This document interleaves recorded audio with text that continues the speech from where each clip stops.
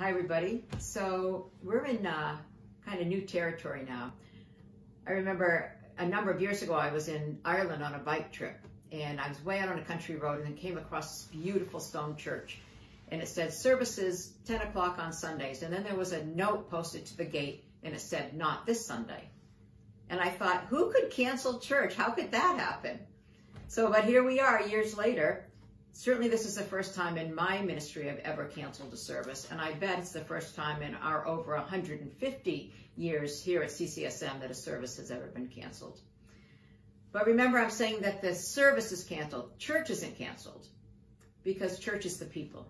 And that's why I want to take just a moment today and talk with you.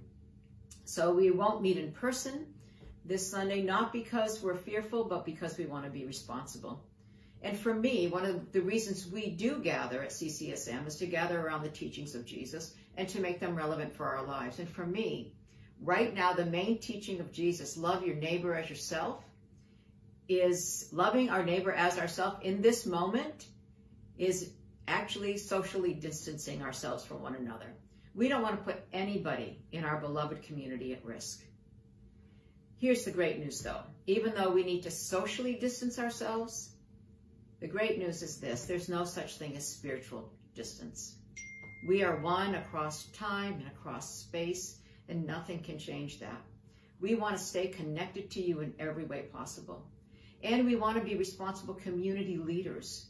Our county has asked that we be part of the community mitigation, where we stop exposure or potential exposure, and we want to be a leader in that. And we want to be responsive, because for me, being responsive is also being faithful.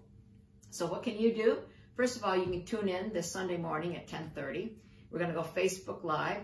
The prelude will start at 10:25. You'll get to see Angela with her feet and hands playing the organ. And we'll do just a briefer service. I have a special message that I'm preparing for you. So please tune in. And if you all tune in at the same time, we'll be together in spirit.